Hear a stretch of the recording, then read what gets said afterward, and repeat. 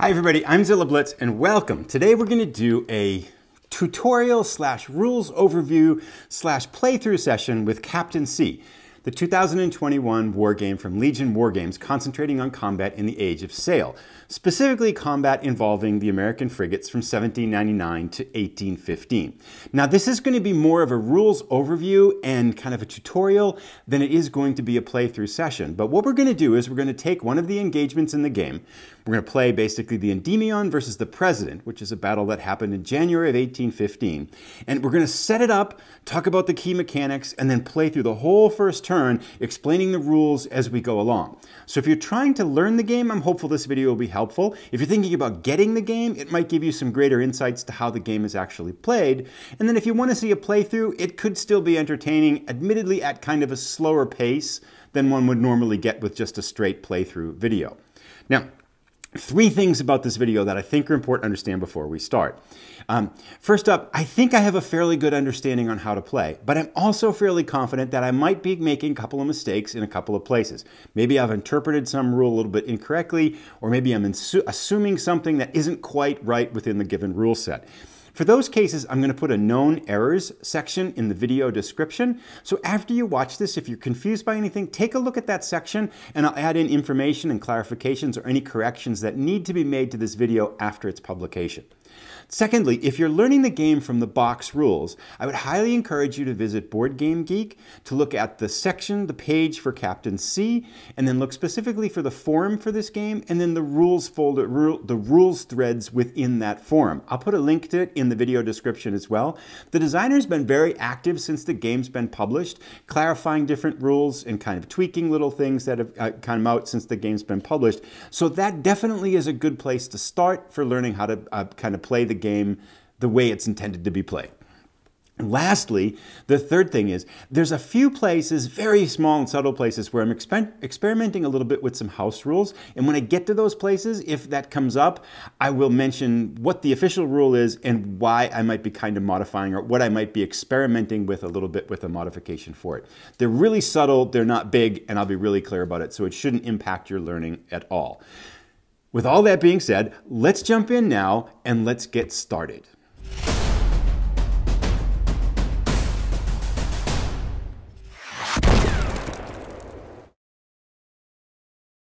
All right, so here we are taking a look at the part of the game map, and the game map is basically just these blue squares that simulate the ocean, a big chunk of this, and we can see the starting position of our two ships here. We've got the President right here, and then the Endymion right here. And let's do a little bit of historical backdrop to set kind of the stage for this. So this battle happened in the middle of January 1815, and the story behind it was in the middle of the War of 1812, and the Treaty of Ghent had actually already been signed. So officially the war was over, but it took a long time for news to spread in those days, so the combatants in New England and the United States didn't know that the war was over, so they were still battling each other. Now the President and most of the U.S. frigates had been bottled up by blockades around the harbors they had been in during the war, and the President was in New York, the ship was in New York, trying to get out for the longest time. Finally, on the evening of the 14th, in the midst of a wintry snowstorm and frozen gale with strong winds and dark, the President tried to run the blockade, figuring that the British ships had to move out to sea because the winds were so strong. This would be a chance to get past the blockade. So as it left at night in the snowstorm and the winds and stuff like that, trying to navigate some of the dangerous waters around New York, it ran into some shoals and it ran aground. It spent about 2 hours trying to get itself off the shoals. At one point, the crew were running from the starboard side to the port side back and forth to try to wiggle the ship off the shoals. It took about 2 hours to get them off, during which time it had demasted a couple times and it ripped up kind of the bottom of the hull as well too. So the President had lost a lot of speed. Now, if it had gone, it could have gone back to New York, it would have, but the winds were too strong, so it had to try to continue on its journey. And sure enough, the next day, it ran into the 4 British ships that were providing the blockade of the harbor to its dead east. So it tried to escape from the 4 ships. However, because of the damage it had suffered by trying to go over the shoal, it wasn't faster than all 4, and the Endymion, the fastest of the 4 British ships, the British frigate, was gaining ground on the President. So the President's trying to run, it's throwing stuff off, it's cut its anchors, it's threw its fresh water off, throwing anything it can to make the ship lighter to try to get away from the Endymion into the water, but it's just losing ground. So finally it decided it has to engage, and the initial plan was to turn and to try to board the Endymion, capture the Endymion because they got a larger crew, and then take the Endymion back to New York. But the captain of the Endymion was able to keep away, and the ships traded broadsides for a while, during which both sides suffered some damage.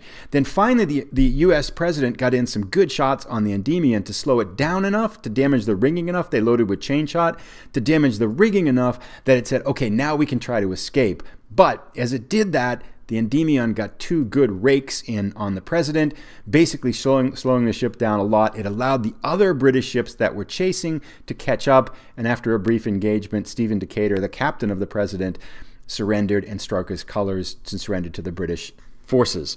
The U.S. forces had been up for about 30 hours in a freezing winter storm as well, too, which was a factor as to kind of what had gone on with that battle. So, in the real battle, the President struck its colors, but it engaged with more than 1 ship. In the game here, we're just seeing this 1 versus 1 engagement. The Endymion versus the President, which ship will strike its colors first. So a couple things about the mat here as we're looking at this, and I'll put up the piece. You can see that each ship basically has 8 letters around it. Now H here is the front of the ship, and C, or the bow of the ship, and C is the stern of the ship. And so right now we can see that both the President is heading to the, we'll call this east, I guess, here as an H, and so is the Endymion with its H, its bow pointing to the east. So the Endymion is chasing the President. And also here on the right-hand side, you can see that we've got this wind gauge, which is an 8-point wind gauge. And I'm just going to slide this just a little bit that way so we can see it. So we see 1 here is to the north, 3 is to the east. And we can see that the wind is blowing at an angle of 4. And this is how you determine which angle the wind is to the ship. So the wind is blowing this way, it's coming in from this side of the President. So this President is currently sailing at a B angle. And in this case, this is going to be called a broad reach, where the wind is coming from the rear, but not directly from the rear. It's the optimal sailing angle for the fastest speed. So this is at a broad reaching, and it's a B angle for the ship here. So both of these are at this B angle. And this is important. This angle of the wind to the ship is really important for how you determine maneuvering and how you determine movement rates. So with that being said, let's jump in now and take a quick look at the ship mats, which are going to show a little bit of the information and the details about the status of each one of these ships. All right, so let's walk through the ship mats to take a look at what the characteristics of each of these 2 combatants are. Now, each ship in the game, and there's 16 of them, has its own individual mat and has unique characteristics based on that ship. And so let's walk through the President here, which we've got on the right, and of course the Endymion is on the left. We can see the British flag, American flag, US flag here, and then we can see the crew statuses with various points on them. Now, we've set this all up ready to go for the start of the game. And let's walk through the President, though, and just kind of talk through some of the characteristics of it. So on the left-hand side, this vertical strip right here, this is the crew, the amount of crew that the ship has. And we can see that the President has 20 points worth of crew, so a very large crew. And you'll notice on the right side of this crew marker, there are a -0, -1, and a -2 in red.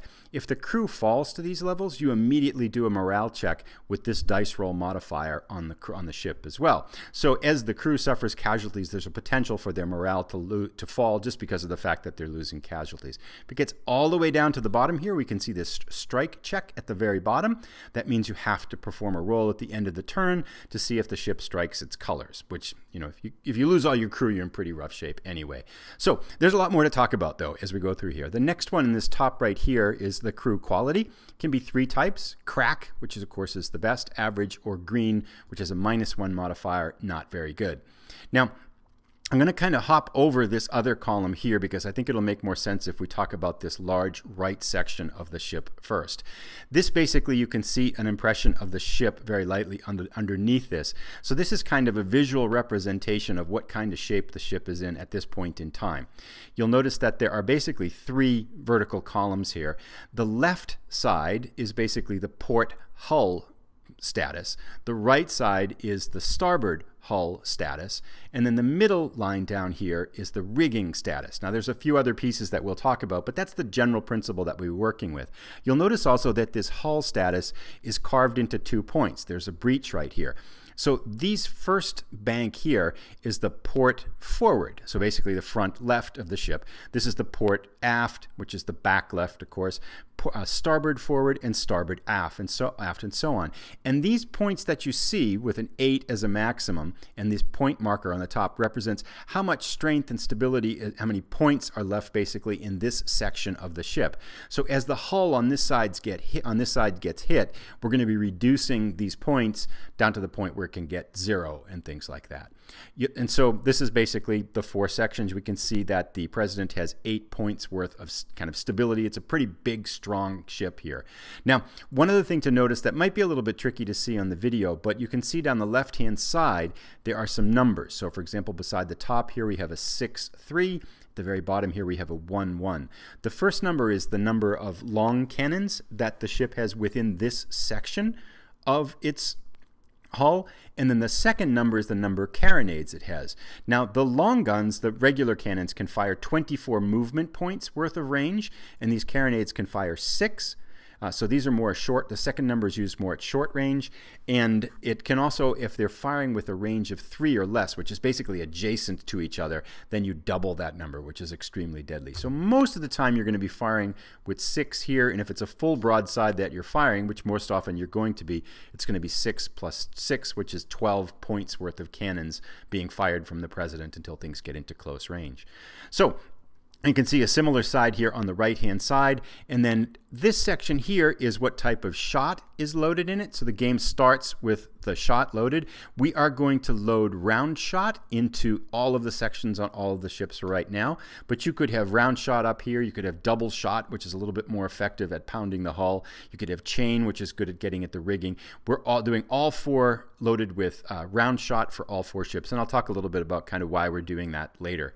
Then, so that takes care of the outside points in here. Then down the middle, we can see that we have rigging points. Now the President usually starts with 14 rigging points, but to simulate the damage that it did to itself on the shoal and in the storm, in the game the President starts with its rigging points at 7. So it's already at a reduced sailing capacity, and we'll talk about that in a moment.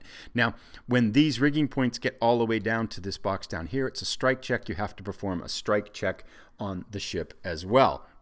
So that gets rid of that talks about the main sections here. Let's talk about a couple of other things. Up at the front and the back, we have the forward chasers and then the stern chasers. These are cannons, light cannons that you can aim to damage the rigging that are fired if you can't get in broadsides from either side. So you have to be within that kind of range to then get a broadside. Then lastly, you'll notice the last thing to talk about in this middle section right here are these damage control points. We can assign crew to these boxes, to these damage control points, and they can potentially repair sections of the hull as the battle is going on.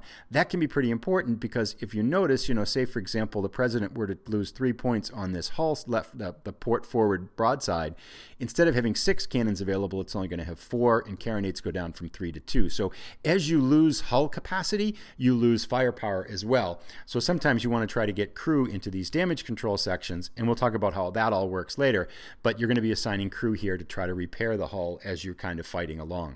So that's everything there. Now let's talk a little bit about this middle section down here. We've talked about crew quality. In here we've got the sail state.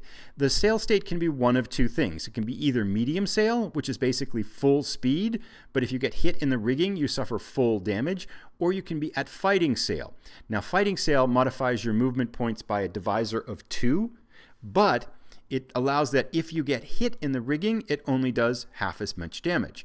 So you're making a decision in the game whether you want maneuverability with the potential to suffer more rigging damage, or whether you want to not be able to get damage with rigging, but you're going to be losing some maneuverability. Now the president is stuck here. Unless we can fix the rigging, it's stuck at 7 rigging points, so it can only be in fighting sail capacity, so it's going to start the game at that capacity. Now, if the president had the potential to shift to medium sail, we could assign some crew members to this box, which would be a rigging change box, and we'll talk about how that works later too. But right now, we haven't assigned crew points yet. We're just kind of starting the game, so we'll talk about how that works in a second. But for right now, this is empty, this is there. Then we can also assign a crew member to what is called sailing, and this is going to help us do what are called strains at the end of turns. We'll talk more about those. This is generally, I think, a pretty good place to put a crew member, because strainings are basically a risky move that's going to allow you to move one more square at the risk of, if you fail, you're going to get some more damage to your rigging. And adding a crew member to work to kind of dedicate to that sailing work is going to increase the likelihood by 1 point that we're not going to fail and get our rigging damage, instead of being able to make that kind of extra straining move at the end of a turn. Then the last two to talk about are damage control here. This is damage control for the rigging. So if we put crew members in here, we have a potential to be able to fix the rigging. And that's something we're probably going to start out with the president, because we have a little bit of extra crew capacity. So we're probably going to assign some crew members to try to repair the rigging, because that potentially could get us up into the medium sail, and we could then shift to that and be a little bit more maneuverable. Then the last thing here we have is crew morale. It is at 4 levels: handy, fair, unfit, and then this thing that's unnamed, which is like basically just like everybody's ready to give up. And that's where we have another strike check, which is a potential. If the crew morale falls to this horrible level, there's a chance that the ship will strike its colors and the game will be over. So that's an example, a walkthrough of kind of how the ship mat works. Let's just take a look now and compare these two ships, because there's a couple of things that we haven't mentioned yet that are going to come to bear. First of all, we can see that they're fairly similar, but the president has a bigger crew, 20 points worth of crew to Endymion's 15. So the president has a larger crew, which is helpful. Also, the president has slightly better hull capacity and cannon firepower, right? 6 points of firepower here. The Endymion at full capacity is at 5. So the president's got a little bit more firepower, and it's got a little bit stronger and hardier hull here, because it's got 8 points compared to the Endymion's 6 points. Crew quality is exactly alike. They're crack, and both crews start with morale at handy. Everything is loaded, everything else is working. The big difference here then, that's trying to offset a little bit, if you would, the capacity of the hull and the capacity of the larger crew for the president, is the fact that the rigging points are already at 50%. So this would potentially be a chance for the Endymion to try to drive this rigging down to basically demast the president and force it to strike its colors if it can get down into this box. So that would be a strategy for the Endymion, and we'll talk about that as we start to get into maneuvering. The last thing to mention is up here on the top. We have two things, at least for our battle, that we have to make note of. One is the hull type, and this might be a little bit tricky to see, but we have hull type, which is fast for the president and fast for Endymion. That's important when we're determining movement rates in the turn, so we'll see how that works. Then we have hull strength. The president's hull is firm, so it's going to get a +1 to some modifiers and some roll. It's going to get some die roll modifiers, as we'll talk a little bit how that works, but the hull strength base is going to help the president to repel a little bit of damage. The Endymion's hull strength is only average, which isn't quite as good as the president. So there we have kind of an overall kind of description of how the ship mats work, and then how the differences are, what the differences are between the Endymion and the president as we start the battle. So with that being said, it's pretty much time to distribute our cards for the game and get started. So let's do that. The game uses a deck of cards, and a lot of these cards are pretty neat and provide a lot of variety for the encounters. Each each ship starts with 3 cards at the start of the game. So I'm going to draw 3 cards for the president to the right side of the pile, and then 3 cards for the Endymion on the left side of the pile. Now, there are 2 types of cards. There are hold cards, and then there are some play now cards, which you have to play immediately. If we draw a play now card at the very beginning of the game, we put it in the discard pile, and we just don't play it, and we leave it there until the deck gets reshuffled. So let's pick the president's first card and take a look at it right now. Now, some of these I don't know. Some of them, of course, with card-driven games are better than others. So our first card here is the Best Laid Plans, which is a hold card. It says, immediately cancel the effects of a card just played by your opponent.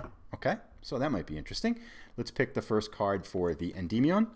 The Endymion says, fire as she bears, which is increase the number of combat dice for any one section by half.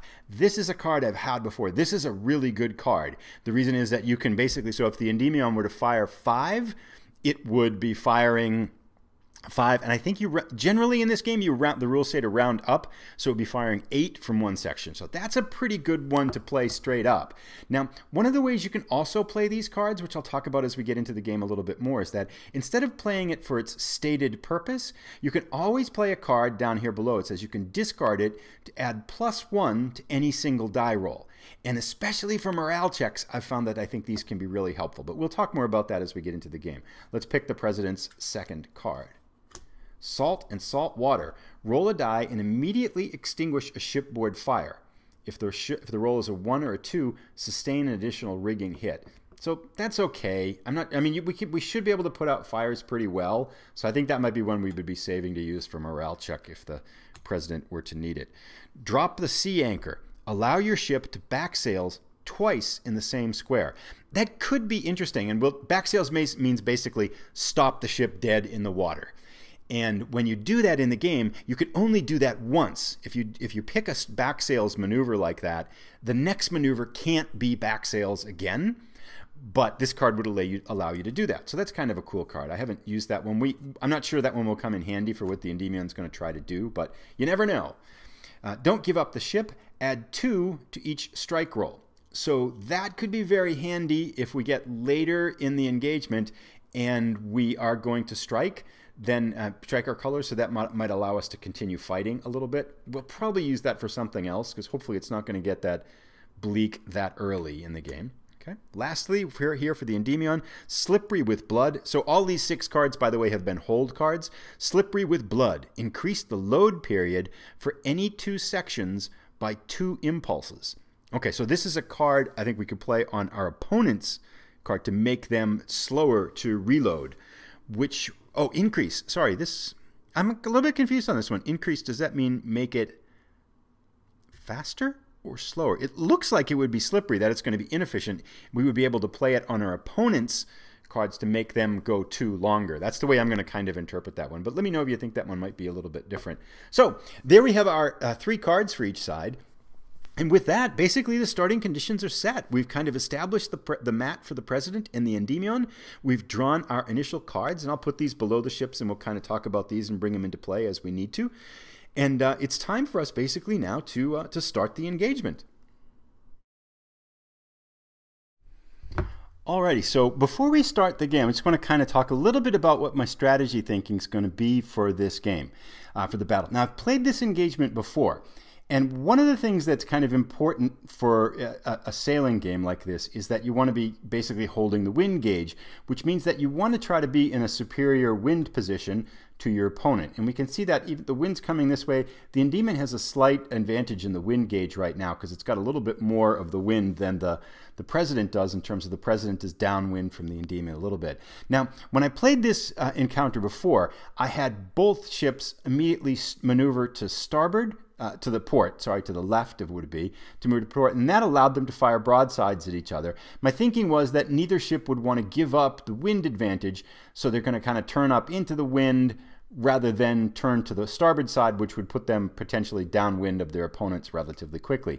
But when I fought this before, that didn't work very well for the Endymion, because in a straight-out slugfest, the President is probably going to win. It's got a little bit superior crew capacity, it's got a firmer hull, and it's got more firepower. And that's kind of what happened. Slowly, bit by bit, the President wore down the Endymion, then finally it got off a couple of really good shots. Their crew morale fell, and once your crew morale falls, you're kind of toast.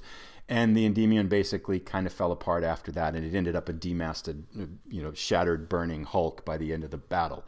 So we're going to try something different from the Endymion's perspective, and this will also help to kind of see how this plays out. And it's one thing that I want to test, because I want to test to see if the Endymion could perhaps get advantage of the President by using its superior maneuverability and trying to give up the wind gauge to try to get maybe a couple of broadsides off that the President won't be able to answer. So we're going to have the President do like I did the first time, which is basically it's going to try to turn to the port to try to hold on to as much of the wind gauge as it can and try to fire into the Endymion's starboard side, or fire into the Endymion over here.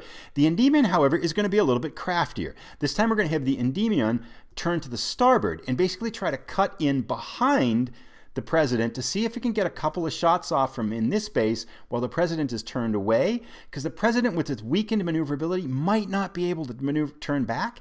And if the Endymion could get perhaps even a rake in or 1 or 2 broadsides that are unanswered, that might help it tip the sides in terms of the Endymion's favor. Now, I haven't had a lot of luck yet at shooting out the rigging on opponent ships, and I've talked a little bit about that in the review. So we're going to have both ships. We have both ships loaded with round shot, and they're going to aim for the hull. So they're basically going to try to pound the other ship into a little bit of submission here, because I think that's going to work better, even though the president is already at kind of a lower rigging status. So with that being said, we kind of know their initial strategy, and we'll talk a little bit about some more other subtleties here too. Let's jump back over to the ship mats and do the very first thing that we have to do, which is to assign crew to different parts of the ship for our first turn. Let's start out by assigning crew for the president's ship first. Now, in general, this would be done in secret from your opponent. And one of the things, interestingly enough, that I was asking the designer about was, you know, if you're playing this 2-player, you can see the other person's ship mat. You can kind of see where they've assigned points. And that's actually going to kind of tell you which way they might turn and things like that. And then the designer was saying, yeah, that might be a good way to start, but eventually you'd probably want to keep this information hidden from your opponent with just sharing kind of damage states and stuff like that. So that would be kind of obvious that you would be able to see as an opponent in terms of how badly the ship is doing. So, but we're just going to, of course, have everything out in the open because we're doing this single player. So the president, as we mentioned, is going to be turning to the port, because it's going to try to fire its port broadsides into the Endymion as it approaches. So we have 20 points worth of crew. We're going to put 8 points up here, so we can see 7. This is 8. We're going to put 8 on the port forward broadside. We're going to put 8 points on the aft port broadside, so that's 16 of our points right there. We have 4 points left to assign. We're going to assign 1 point to sailing, because we're probably going to have to strain at the end, and we don't want to do any more damage to our rigging. 2 points left to deal with stuff. We're going to put 2 points on damage control for our rigging, because hopefully we'll be able to, at the end of the turn, perhaps be able to repair some rigging and be able to go to medium sail if we would like to. Lastly, we have 1 extra point. We're not going to work on rigging change. We don't need that yet. But with that 1 extra point, I'm just going to put a point in damage control here on the port broadside, the port forward broadside, because if we do some hull damage at the end of the turn, we might be able to have one of those crew members repair it, and I really can't see any other place that it would make sense to assign that extra point of crew. So we have 8, and 8 is 16, 17, 18, 19, 20 points of crew. Our basic strategy is using the crew to fire the port broadsides, work on sailing, and try to fix some of the rigging that's been tattered by this storm, as well as having a little bit of the crew stand by for damage control on the port forward broadside. Now, any crew that isn't assigned in the game gets assigned to melee. We're too far apart to have to worry about melee right now, so we don't have anybody. We're not leaving anybody left over. But the way you assign crew for melee is you leave them out. You leave them unassigned. We don't have to worry about that right now. If we did, we would leave more unassigned to that. Okay, so now if we go over to Endymion here, we've got to do the same thing for the Endymion. Now, the Endymion only has 15 crew. Which is a little bit less, of course, than significantly less, about 25% less than the president. We, however, we're talked about for the Endymion, we're going to have the Endymion turn to starboard and try to get off a port broadside as well down along the president, then cut in behind it. So we are going to man the port cannons on the Endymion 2, which is 6, and 6 is 12 points. So we have 3 extra points. Now we have no damage yet. We're going to put 1 point on sailing, so that leaves us 2 extra points. Now we might want to change sail state, but I don't think so. I think we want to keep the maneuverability. We probably could take some hits here. So we are going to assign, with our extra 2 points, we're going to assign 1 point to damage control on the port side and 1 point on damage control to the port forward and port aft. Just in case they get shot at and get some damage, we might be able to fix those at the end of the turn. So that gives us, with Endymion, it gives us 6, and 6 is 12, 13, 14, 15 points of a crew assigned. So that's the very first thing that you do at the beginning of every turn. You think about where you want to put your crew, how you're going to use them, and where you're going to assign points. And so we've done that now for the Endymion and the President. So now we're going to go to the next stage and the next phase of the game and sequence of play, which is determining the initiative to see which ship of the two have initiative. So let's go do that. Determining initiative is a very simple process, and I'm going to call you, we're just using the status track in here, and we'll show how this works as we go through there. We have a British initiative marker, and we have a US initiative marker, and all we do is, it's basically a die roll to see which of the two sides get a higher die roll. Now, there are some modifiers for it. The first is the crew quality makes a modifier, in this case +1 for a crack crew. However, both the President and the Endymion have crack crews, and they're always going to be that way. So we're not even going to apply that modifier because it's basically a wash. But you just want to know it. If there were a difference in crew quality, you'd want to make that adjustment for the die rolls here. So we can just leave those the way they are. The other two possible die roll modifiers for this are you subtract 1 for each consecutive turn your opponent, each consecutive turn you have held the initiative. So if the Endymion were to get the initiative right now, we're going to put the initiative marker on number 1. Then in the second turn, the Endymion would have a -1 marker because it's held the initiative for 1 turn. Say the Endymion were to get really lucky and hold it for 3 turns, on that next subsequent initiative roll would be subtracting 3 for the die roll. So as you get further into the initiative sequence, it's harder to maintain the initiative. The last possible die roll modifier, which you may be able to anticipate already, is if we did want to play one of our cards, we could play a card to get a +1 modifier, because you can always play a card to modify any dice roll in the game by +1. You can never use them for negative die roll modifiers, but you can always use it for a plus modifier. We're not going to do that in any case right now. So because the crew quality die roll modifiers wash out, we're just going to roll. And we have both blue dice and white dice. When we're rolling head to head like this, we're going to roll 2 dice at the same time. The blue die is going to represent the President, and the white die will represent the Endymion. Let's see which side gets the initiative. So we have a 4 and a 3. So as a 4 and a 3 means the President is going to get the initiative. So we'll put the initiative marker in the 1 box. And we're going to flip this over. You'll notice the other side of this has hits on it.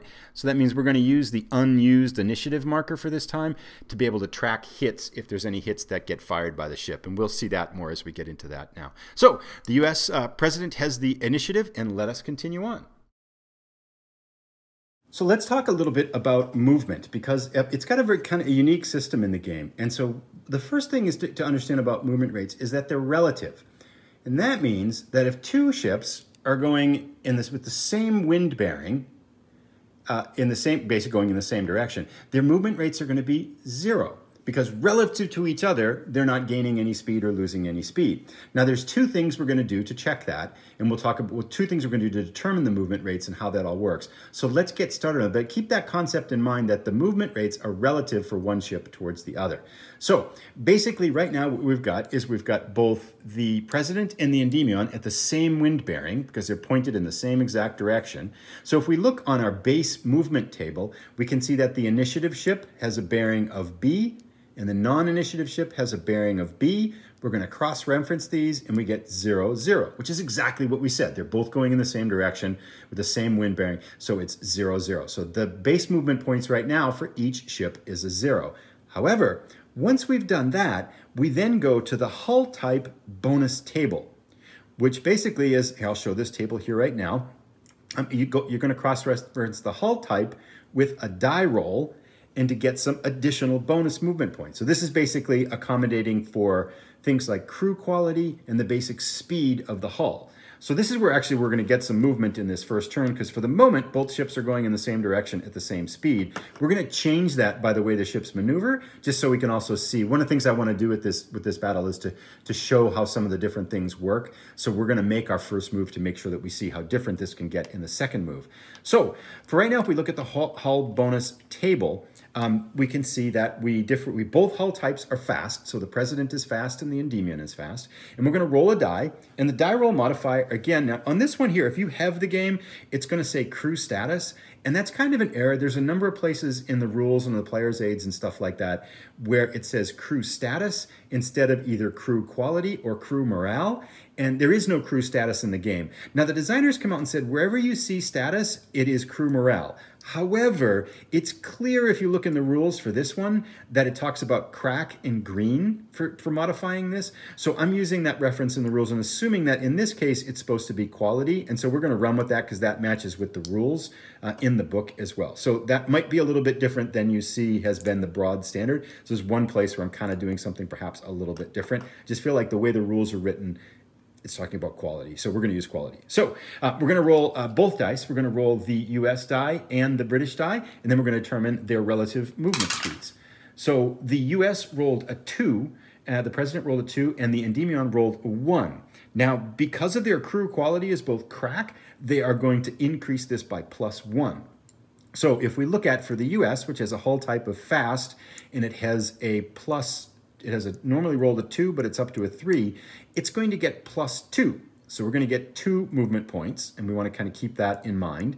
The Endymion, which has a fast hull, rolled a 1, but it too has a +1 for crack, so it gets +2. So both the Endymion and the President, those advantages are going to cancel each other out, and they're going to have 2 movement points to work with in this current turn coming up. We're going to see how that works. You'll notice that you can never end up with less than 0. So even if both ships are going in the same way, there's always going to be at least 1 movement point because that's the slowest you can get. So that ensures that at least something's going to happen in the turn. So now we know that both ships have 2 movement points to work with. Let's go on and kind of set up our activation cycle for these movement rates.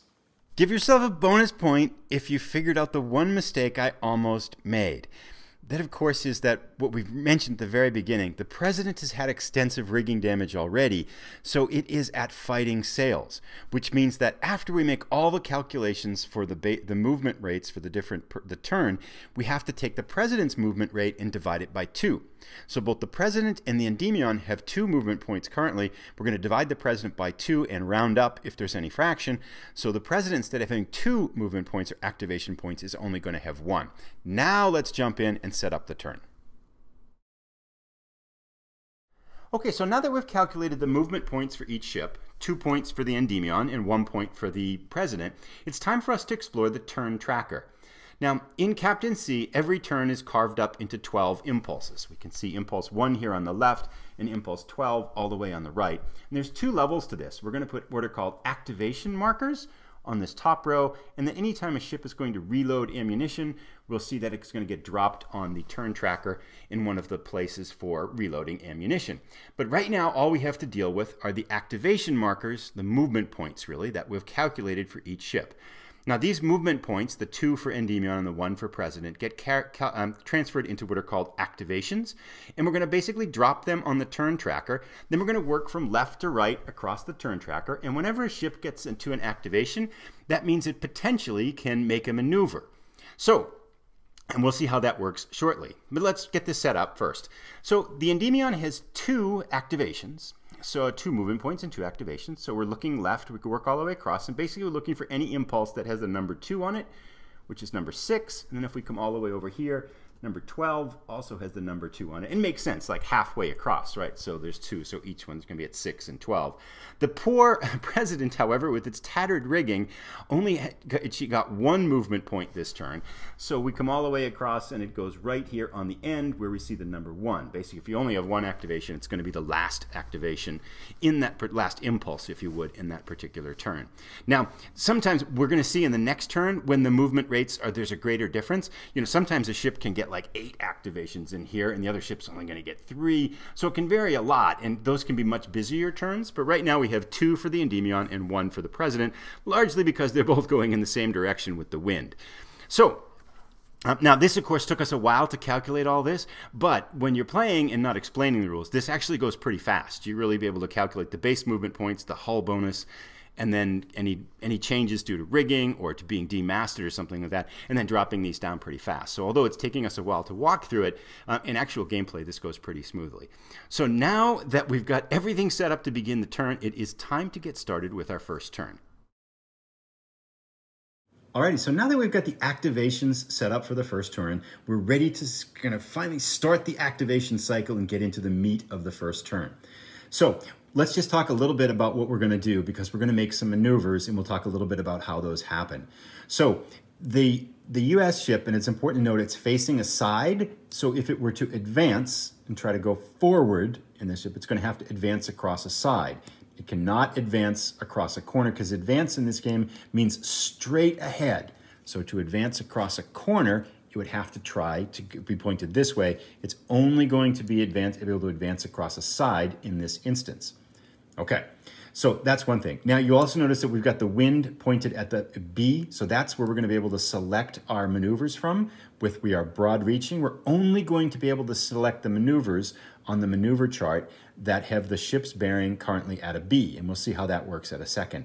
But just to kind of talk a little bit about our strategy, we know that we want the US ship, the President, to wear to a bearing of E, which is a beam reaching. So the wind coming directly from the side into the ship, because we want to fire the port broadside directly at the Endymion as it's approaching here. So we want to make a maneuver with the President that's going to wear the ship or turn the ship to the port, so it's going to be getting the wind from E. So that's the goal for the President. The Endymion, again, we mentioned, is going to be trickier. It's going to give up a little bit of the wind gauge because it's going to turn to port. So for the Endymion, we're going to make a maneuver that's going to try to turn it to a wind bearing of C. So we can see the C here at the back of the Endymion, and the wind is coming from that way. So we want to turn Endymion to basically wear it so that it's going to be a C bearing, and we want to turn the President so it's going to be a bearing of E. Let's go over to the maneuvers panel, the control panel, and take a look at how this works within the game. Alrighty, so now that we've calculated our activations per turn and we know what things we're trying to do with our ships, it's time for us to come in and to use the control panel to select the maneuvers. And basically this happens at the beginning of a turn. If a ship doesn't have a maneuver selected, the very first thing you do at the very first part is to select a maneuver at the beginning of that turn. Oftentimes maneuvers are going to carry over from one turn to another, but we'll see how that works as we go forward as well. But because this is the beginning of the game, neither ship has a maneuver selected. So before we start working our way through impulses, the first thing we have to do is have each ship select an impulse. So how this works is there are basically two of these. First of all, kind of a step back moment. This is where we're going to select the maneuvers that the ships use. Now, if you're playing this two-player, each player has one of these. There's one basically right north of this that faces the other side of the table. So the British player would use one control panel and the US player would be using another control panel. And then we're going to select maneuvers based on these blocks. And so basically what you'd be doing, you'd be hiding your maneuver from your opponent by selecting a block with the flag display and then just kind of putting it somewhere on the display here. And then when you complete the maneuver and get enough activations for it, you're going to show it to your opponent and say, yep, that's what I just did with these two activations that I got. So but because we're doing this solo, we're basically going to kind of just use one mat, and I'm just going to drop these little cubes here to mark which activation each individual player has selected. So that kind of explains the general concept behind the control panel. But let's talk a little bit about how the control panel here is set up. The control panel is divided up into sections depending upon the bearing of the wind. So for example, if we look down here in the bottom left, we see that this chunk of 3 maneuvers are only applicable if we have a bearing of C, which means running from the wind, running with the wind. So if we're running with the wind, we could pick back sail and one of these two things, advance across a side and advance across a corner. So for us, what we're more concerned with now, because both ships have a B bearing with the wind, we're going to move to the B bearing of the control panel and talk about what's available to us there. Okay, so now I've changed the view so that we can see the section of the control panel that's relevant to the two ships' current bearing, because our two ships are currently in a B bearing, so they can theoretically can pick from any one of these 5 maneuvers. But we already made mention before, however, you can only advance directly in the direction you're pointing, and because both the Endymion and the President are pointing at a side, they would not be able to select this advance across a corner. So both ships have 4 options. They could either back sail, which means to stop, as we've talked about before, or they could wear, rotating to direction C, which is basically turning kind of with the wind to be in a running position, or they could rotate the other way to port into the wind, which is rotating from, in this case, B to E. So it's easier to rotate one way than the other, as we'll see in a second. Or they could select advance across a side. Now, we already talked about which decisions that each ship is going to make. Basically, the British ship we talked about is going to make a where selection. So normally if I were playing two-player, I'd do something like this. So I can see what it is, but my opponent on the other side of the table doesn't know what I picked, and they've only see this little formation here. But just for our sakes, because we're playing with one player, we're just going to drop the block here with the British flag up, letting us know that we've selected this one maneuver, for this where maneuver for the British, for the Endymion, which is basically rotate 1 point to C. So this is what it's trying to do. Now, you'll notice this number here too, which is a 1. This indicates, or 2 or 2 or 1, this indicates how many activations it takes to complete this maneuver. So a where maneuver, turning, kind of letting the wind push us to a running position, is only going to cost us 1 activation. As we'll see, the Endymion, the president, however, hasn't chosen so wisely, because we talked about how we want to have the president rotate from B to E, which is this where movement here. So the president's going to choose this other one. But we'll notice now that we have a slight problem. The problem that the president has is that it's selected a maneuver here, a where, that costs 2 activations. Yet we know that the president only has 1 activation available to it in this turn. And there's a special rule in the game that talks about straining, and it's a forced straining, which basically means that any time a ship selects a maneuver that it can't complete in the current turn, it also has to select one of these 2 straining options. Now we're going to talk more in detail of this, but so we're not going to go into the weeds on it right now. We'll talk about it at the end of our turn.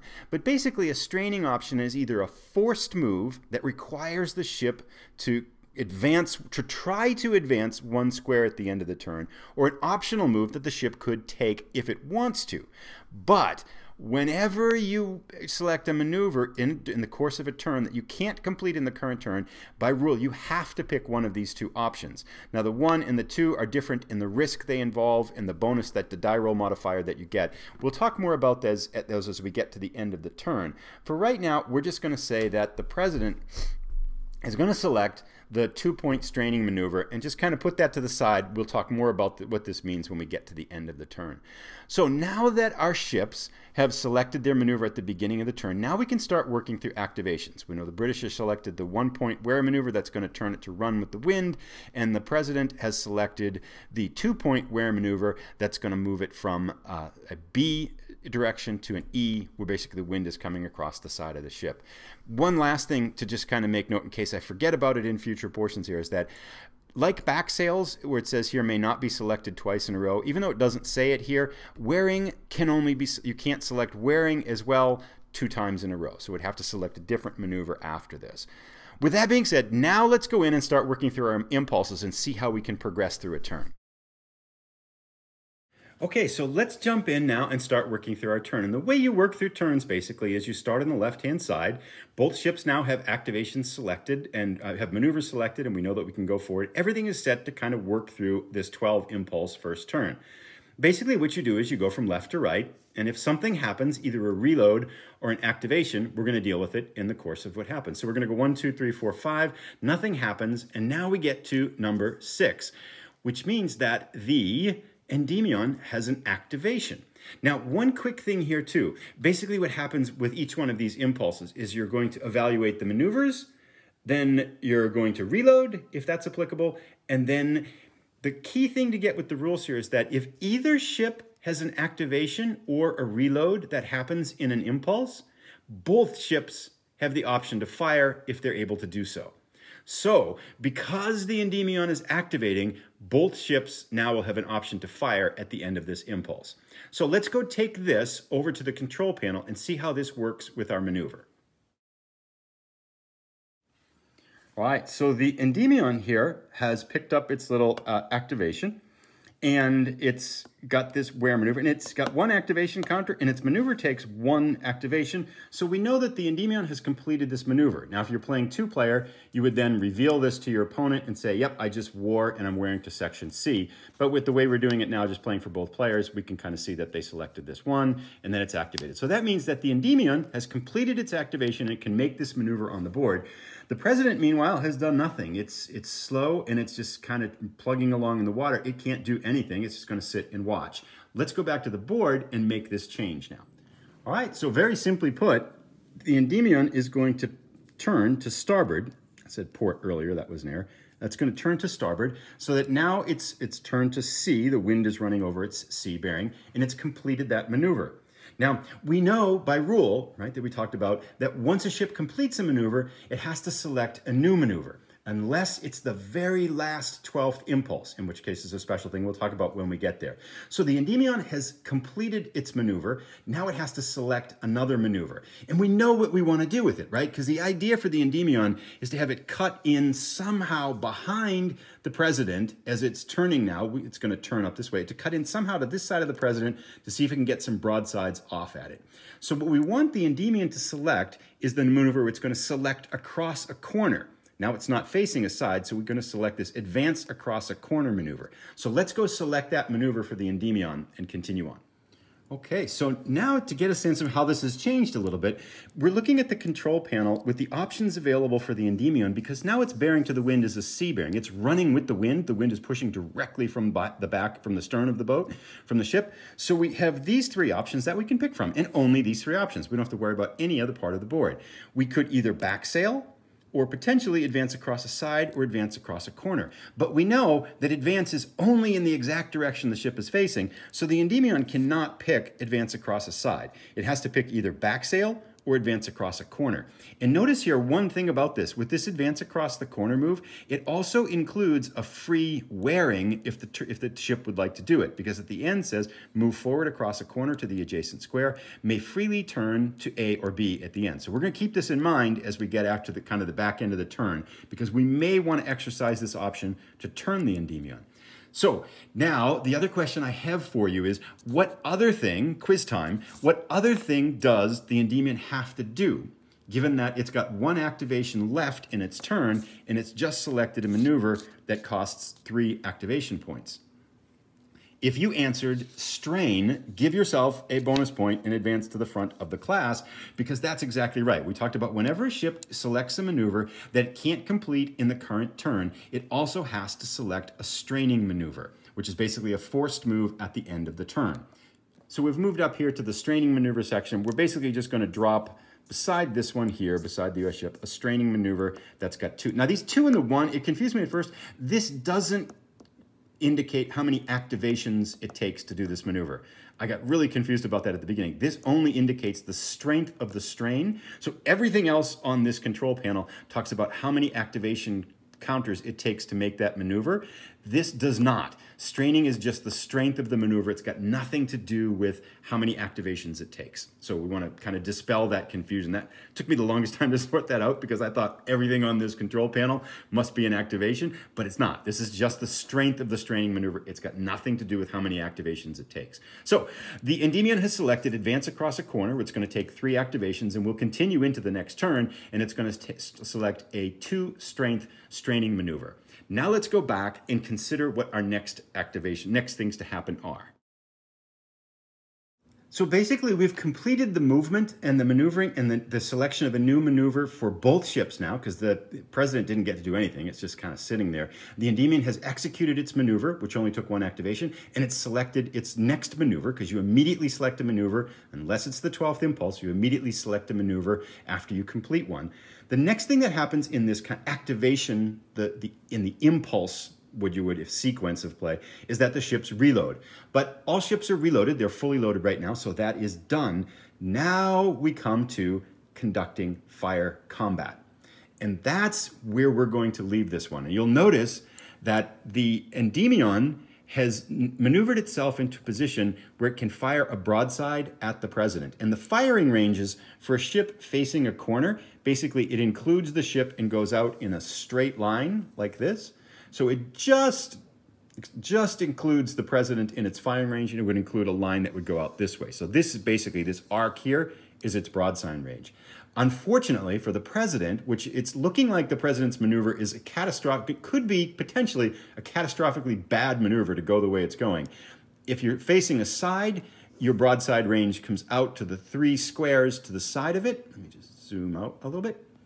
It's going to come out to the 3 squares to the side, and then it basically zigzags from that. So it's going to be 1, 2, 3, and then it zigzags at an angle off like that, which we can see doesn't at all include the Endymion. So for firing options, the non-initiative player selects first, and then the initiative player decides if it's going to fire. So the president can say, is the Endymion, are you going to fire? The Endymion is going to elect to fire because it's got a broadside on the president. The president, however, is not going to be able to answer with its port or stern cannons, but it will be able to get a little bit of a chance because it will be able to fire its stern chasers, right? Because the back of the ship is facing towards the Endymion, so it can fire its stern chasers.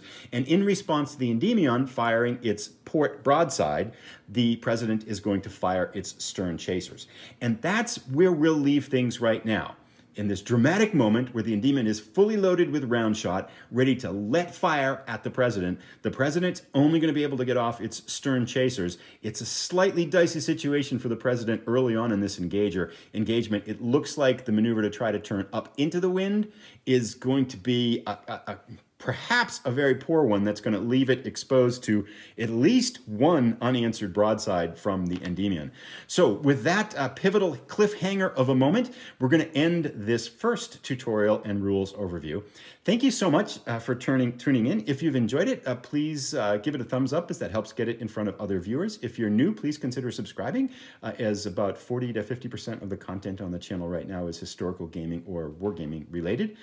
If you have questions or points or you noticed errors or anything that's a little bit off, please feel free to leave them down in the comments below and we'll try to clarify them then. And as well, just to kind of reiterate, for any errors or mistakes or little omissions that I've put in here, there will be a known errors clarification section in the video description, so be sure to take a look at that before you might ask a question, as there may be the answer to that question already in there as well.